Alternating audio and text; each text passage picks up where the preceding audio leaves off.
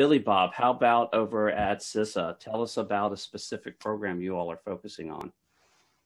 Sure, thanks. I just love the global nature of this conversation, right? Because all around the world, especially as we think about our own country, it really is about safety of the citizen and our public safety and first responders.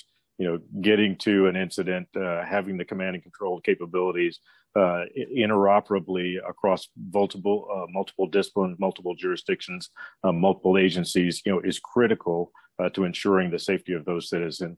And what we've been working with in partnership with more than 65 public safety communications related associations across the nation in our SafeCom team is the advancement of our understanding of interoperability.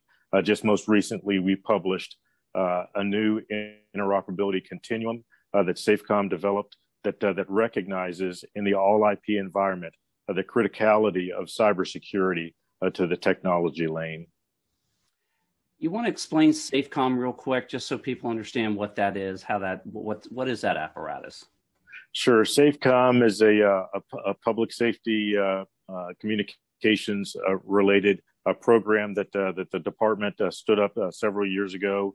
We've been working in partnership, as I mentioned, with more than 65 public safety associations. We have over 100 participant members that join with us regularly, providing voluntarily their time to share best practices, to share information, to work through lessons learned, and develop techniques, develop tools that can be used by public safety communications officials across the nation to improve and to drive interoperability for emergency communications. Yeah.